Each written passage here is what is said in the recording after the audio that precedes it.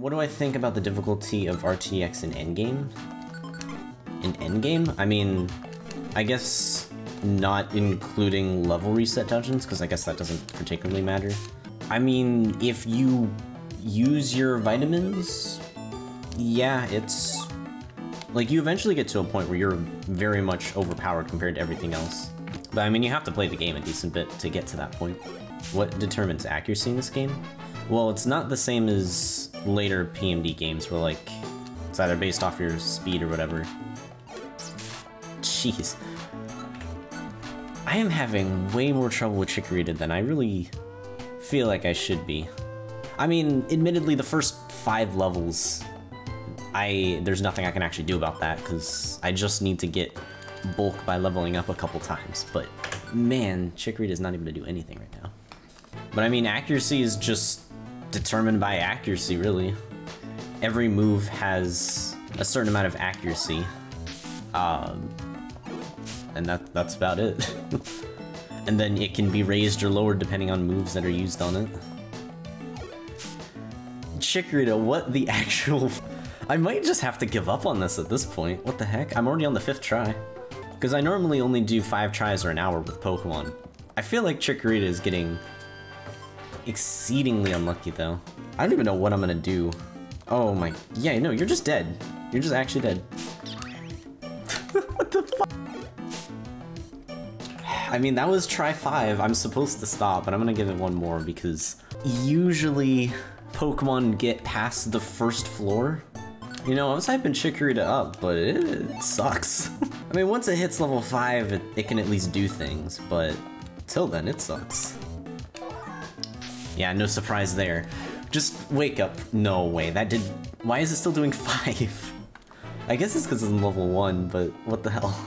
Alright, we're almost at level 5, and then we shouldn't die immediately to everything. Even that's still doing a lot of damage, but it is better. I want the Insomnoscope, but there's no way I can afford it, so unless I find something I can sell on this floor. Which that likely means that, no, there's nothing to sell. Do I think RTX is replayable just with Purity Force gameplay, assuming you cleared all dungeons? I mean, okay, replayability as in continuing from your file and just playing through everything like after you've done all the dungeons and stuff.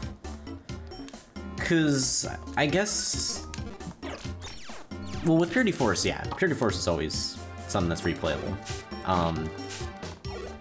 As for the rest of it, I guess there's not really that much incentive to clear everything else once you've done it once. Best I can say is doing like a recruit-em-all for the game, or trying to get all the shinies. But yeah, no, doing the Purity Force challenge in RTDX is definitely something. It's something I might try to like actually do at some point, because Ephra's been doing it and has managed to get some pretty wild Pokemon to clear. Alright, there's Razor Leaf. It's too bad I don't have a Doom Seed this time, so I can't get double Razor Leaf, but the single's pretty cool. Alright, hopefully we can find a Keck Shop on 7F. Or even here would be cool. And no, when you enter Purity Forest, any sort of like stat gains get reset because you're put back to level 1 for this game, level 5 for Rescue Team DX. Although the one thing that doesn't get like reset or changed, which I'm kind of surprised about, is your rare quality. And that can certainly make a huge impact on your Purity Forest runs. Although without there being a way to actually get rare qualities while being in a dungeon, I can kind of see why they ended up doing that. Alright, at the very least, I'm finally getting somewhere again. Although this time my inventory is looking a lot worse than before, so hopefully I can find something good around here, especially on this floor. How often do people use legendaries and megas for RTDX? I mean, for most of it, you could use it as personal preference. Like when I did my casual playthrough, I used the legendary birds on my team. Also no Keck Shop, feels bad. I mean, ultimately it's just really up to personal preference. Like the size is something, but feels like it doesn't matter as much as it did in prior games. That might not be good, actually. I'm gonna Blast you just in case. I'm a little bit too low on HP to go for a struggle that may not kill. Well, size doesn't really matter in Purity Forest because, well, specifically for this game, it doesn't matter because you're not recruiting anything. And in R2DX, it's... You don't... From what I've seen, recruiting isn't something that, like, does a whole lot for you, although you can certainly use it. So it typically doesn't matter too much.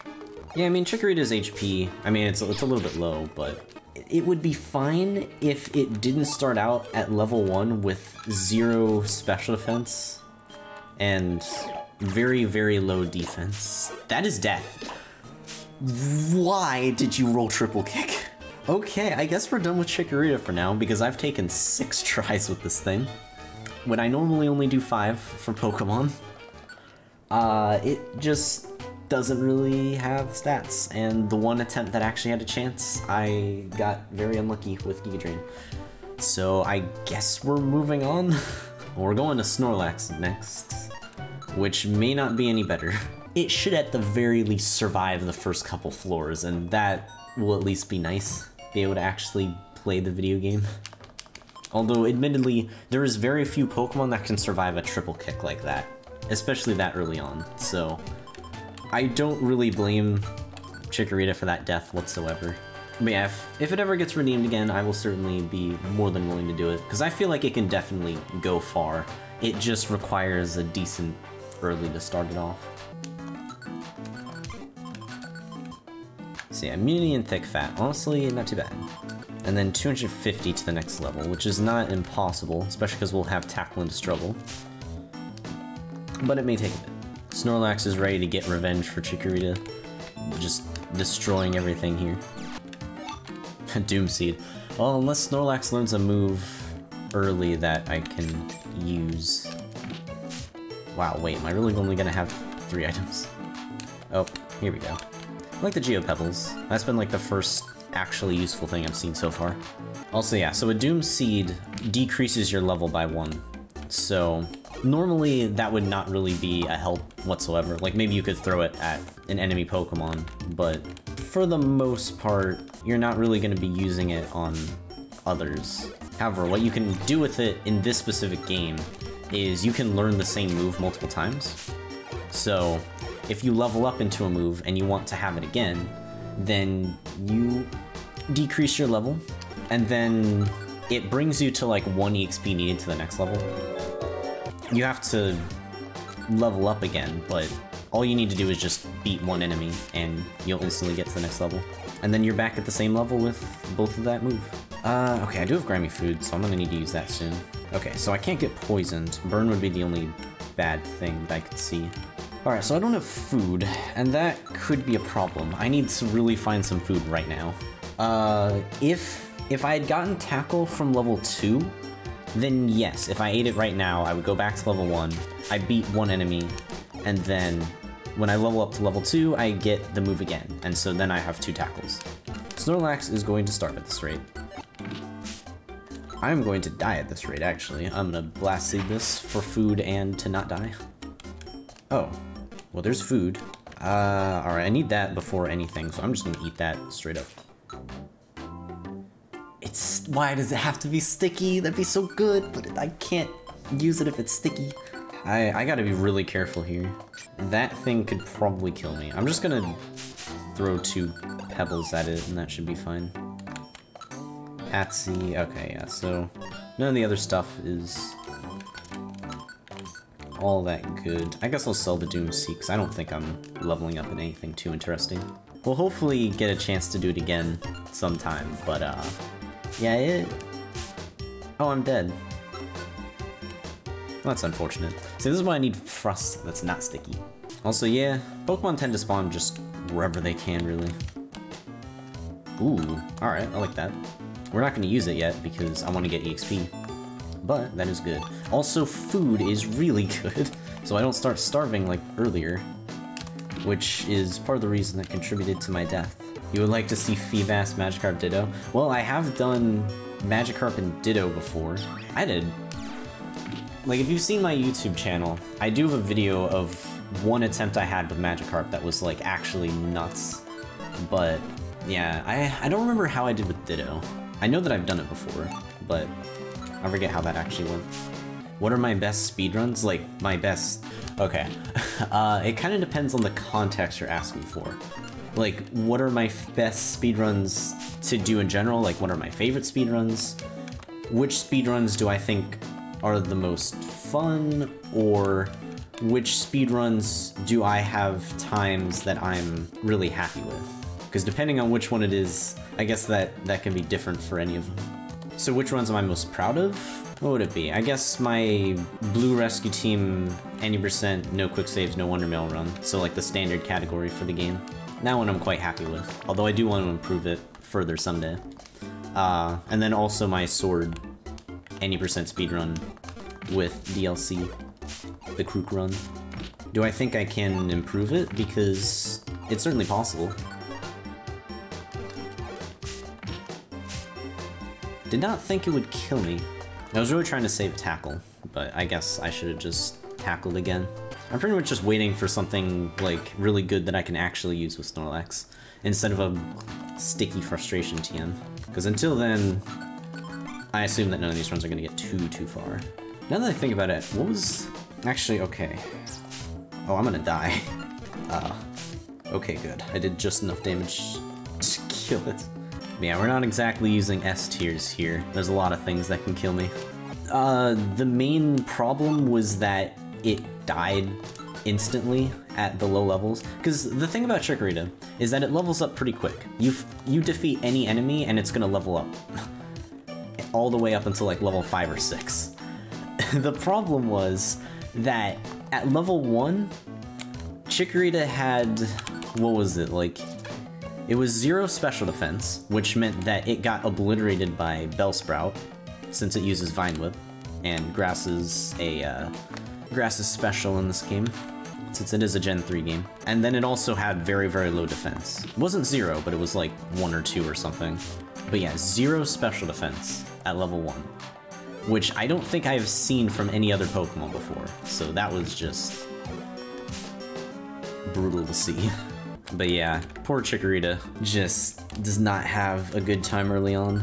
I'm sure that it can definitely do its thing once you've gotten some levels on it. And I mean, that was the case initially on like the first or second run, but most of the runs were not able to, oh, that's so bad. Oh, it's a Caterpie. Alright, that's less bad. Alright, level 2. At least it actually does have decent stat gains. And so the struggle strats begin. I don't have any max elixirs, so we are kind of forced to use them. I'm actually finding a lot of executes, which is kind of nice. Dodge Scarf, Pass Scarf. Alright, so we 100% want the Pass Scarf. Problem is, there's no way I can afford it, which means we might be doing some stuff here. Yeah, everything else. We keep... Definitely do whatever selling I can. If I can afford the Pass Scarf, that'd be nice, but... I'm gonna go with the assumption that we're gonna need to get out of there and steal it. Dang, so the stairs are actually not that far away. But I don't know if I can make it there in time. Alright.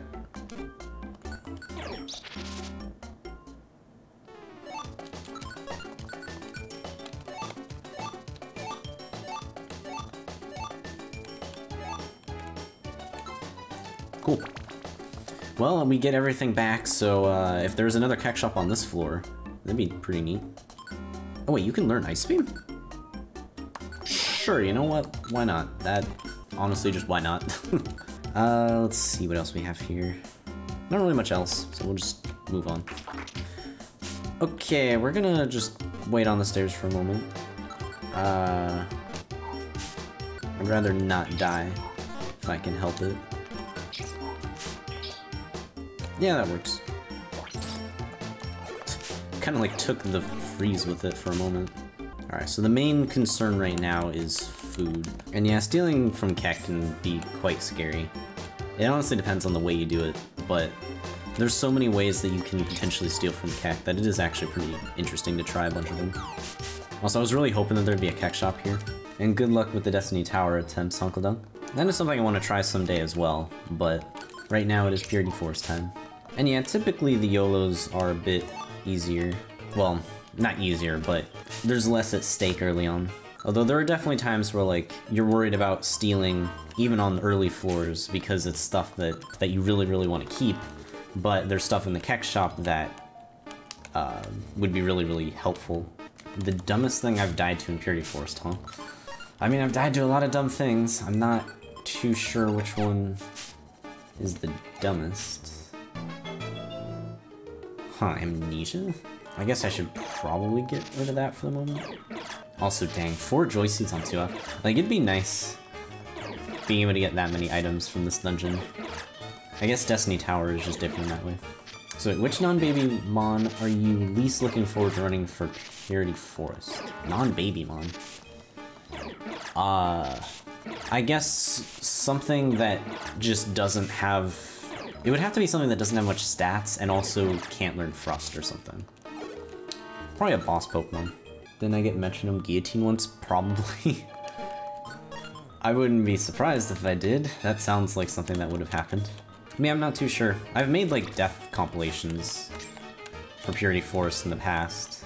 I assume I probably have something there that's pretty dumb. Ooh, another attract, huh? Interesting. Oh wait, no, that was last run that I had it. So this is my first attract of this run. An unknown is probably the case, although is unknown a baby Pokemon, because I don't know. So it doesn't level up, it's a little bit weird. Or not evolve.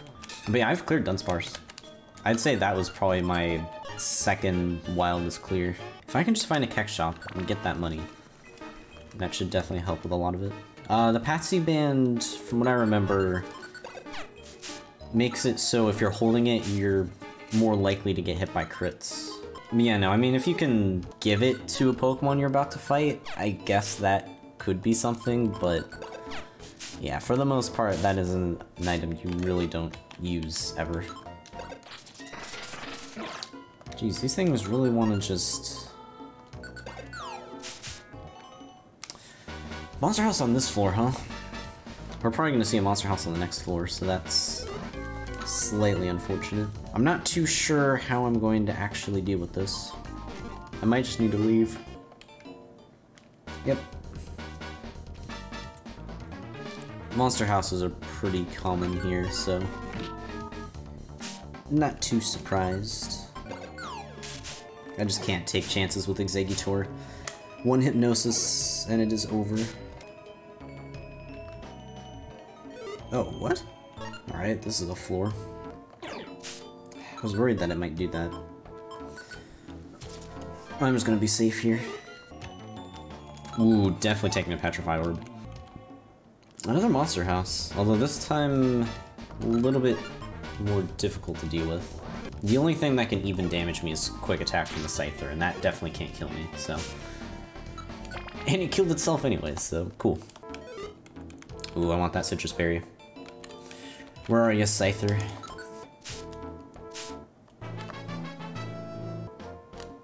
No, I'm so close. Just let me have the Citrus Berry, please. Oh. Jeez. Okay. I might need to use the Citrus Berry just to... I have to use it to heal now. Alright, cool. Well, let's just leave now. I wasn't really going to grind here.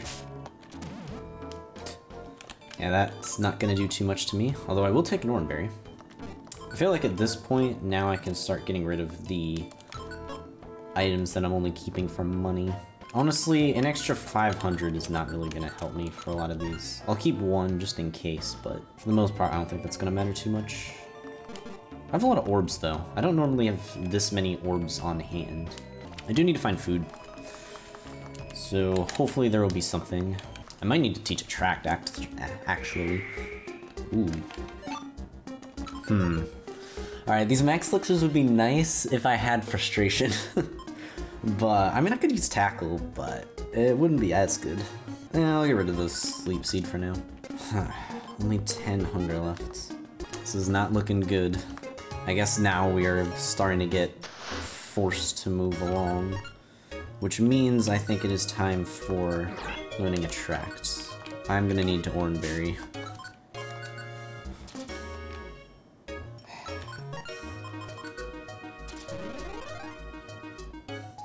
No. Literally just a step more. Are you kidding me? Dying to starvation is fairly common. Interesting. Alright. This is almost certainly going to be the last Snorlax attempt, because Pass Scarf is very good. As long as I get food. And we have food. Perfect. Alright, we have Pass Scarf and food. I do want that.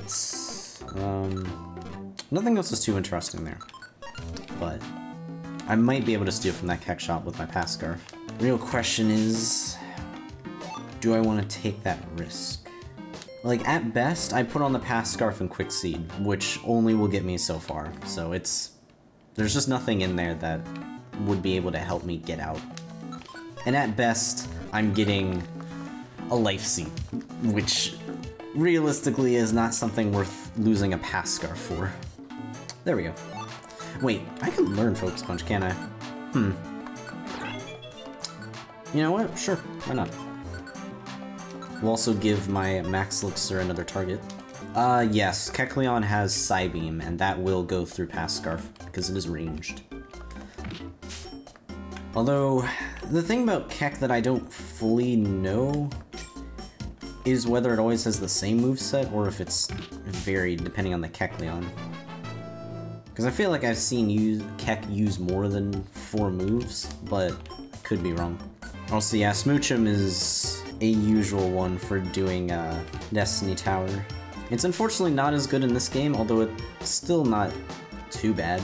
I believe Smoochum was one of the longest clears I had for a long while. Like, it was the longest until the Apom run.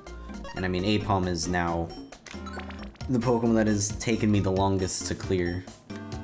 Because that run was over 2 hours, which not very often that happens. Also, yeah, it's quite wild seeing the difference between Kecleon in this game and Kecleon in Explorers. Yeah, they made Kecleon stupid powerful for level resets in this game, but in Explorers, he gets screwed over. It's not really a move pool thing. I mean, it kinda is, but it's not like a difference in move pool. It's a difference in stats. I don't have a Warp Seed yet, so I'm actually going to take this. And if I do get into a bad situation where I need to get out, then I can Cleanse Orb Warp Seed.